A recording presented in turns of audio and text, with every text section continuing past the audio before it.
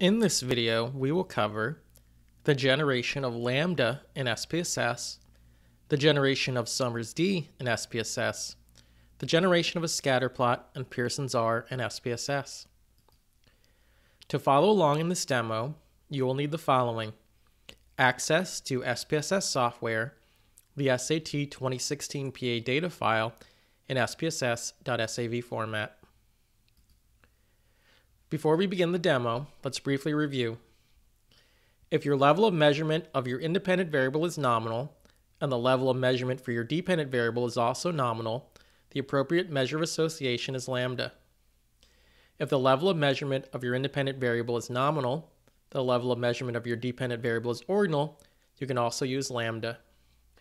If your level of measurement for the independent variable and level of measurement for the dependent variable are both ordinal, Summers D is an appropriate statistic. If your level of measurement for your independent variable and level of measurement for your dependent variable are both continuous, Pearson's R is an appropriate statistic.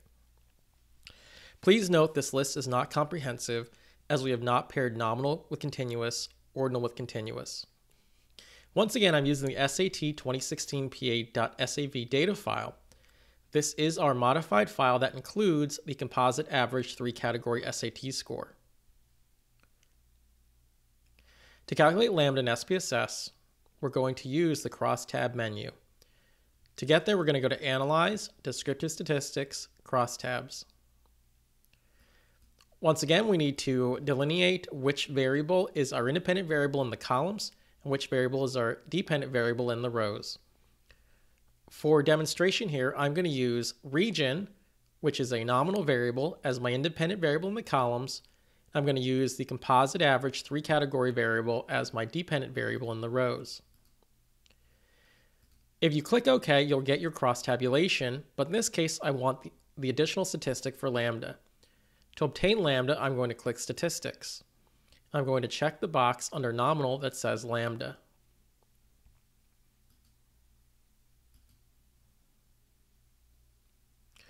Once you click OK, it will reproduce the cross tabulation. Here we can see that we have our region variable in the columns cross-tabbed with our 3-category composite average SAT score in the rows. We get an additional table here that produces our actual values of lambda. We're going to ignore everything but the first column.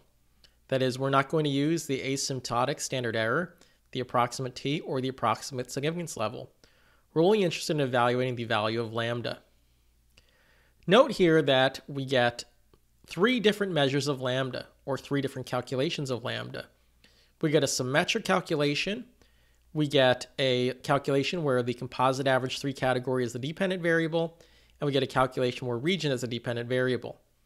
Once again, back in our discussion in the lecture, we noted that lambda is a directional measure, so it does matter when we're calculating it by hand which measure we put in the rows and which measure we put in the columns. SPSS provides both calculations for you.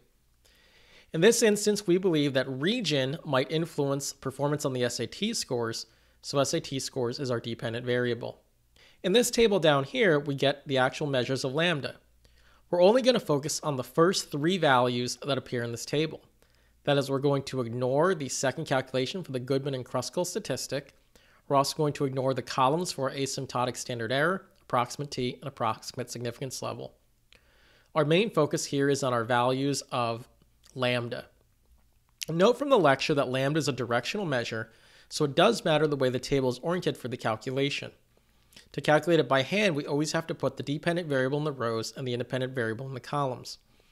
SPSS produces 3 different calculations for you, assuming that there is no independent dependent, assuming that one variable is the dependent and the other variable is the dependent. Because our hypothesis suggests that region might influence SAT performance, we're going to focus on the composite average 3-cat as a dependent variable. Here we see that we have a lambda value of 0.209. This implies that prediction is improved by knowing which region of the state a school is located in on the school's SAT performance. 0.209 suggests there is a weak correlation and that there is a relationship, at least weakly, between region of the state and SAT performance.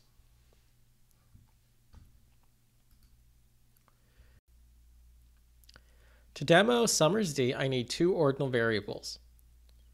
We do not have two ordinal variables in our data set right now, so to demonstrate, I'm going to recode the reading average into a 6-category ordinal variable and the math average into a 6-category ordinal variable.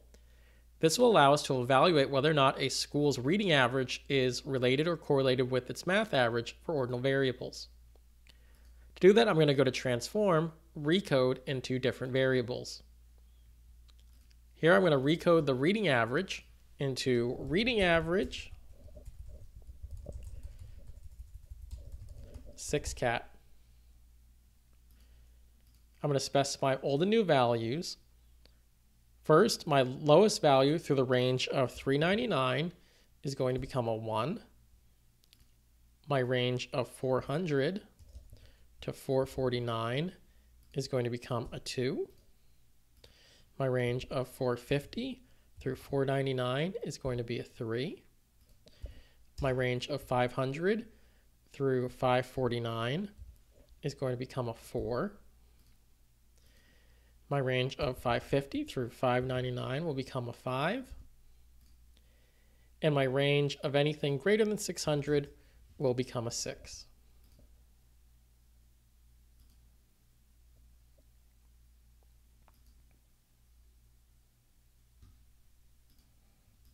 Let's check the frequencies of our new variable using descriptive statistics frequencies.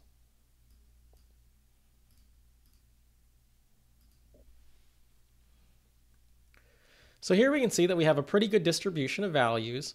We've got 70 values that are in category 1, 64 values in category 2, 243 values in category 3, 238 values in category 4, 29 values in category 5, and just 2 values in category 6.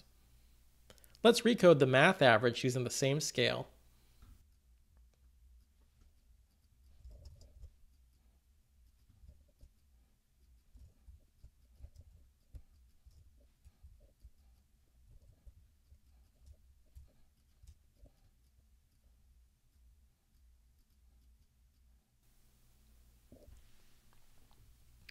Now that we have both of our variables recoded, let's create the crosstab and ask for Summers D. To do that, we're going to go back to the Analyze menu, Descriptive Statistics Crosstabs. In this case, it doesn't matter which variables in the rows and the columns. So I'm going to put reading average in the rows, math average in the columns. I'm going to click the Statistics box, in this case ask for Summers D. Here we have our cross tabulation, and down here we have our directional measure.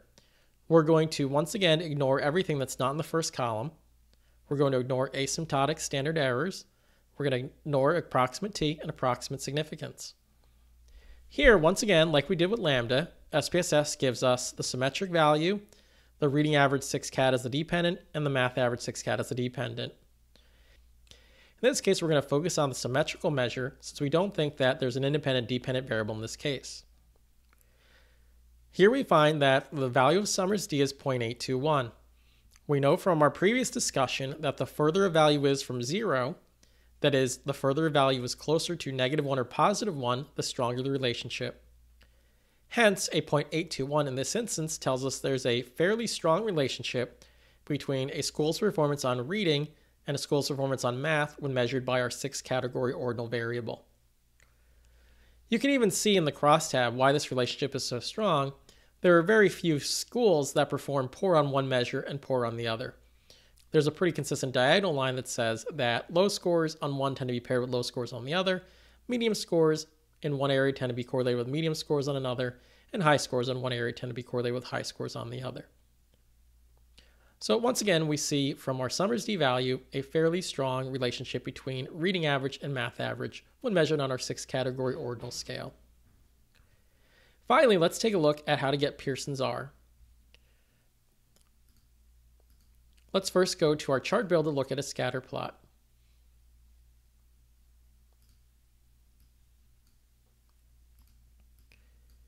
In this instance, I'm going to use the actual numbers for the reading average and math average. Since we don't have a strong expectation of which is the dependent and independent variable, it doesn't matter which axis we put each variable on. Here we can see how our schools rank and when we look at the continuous measures of reading average and math average, and we can guess that we're going to find a pretty strong correlation between the two variables.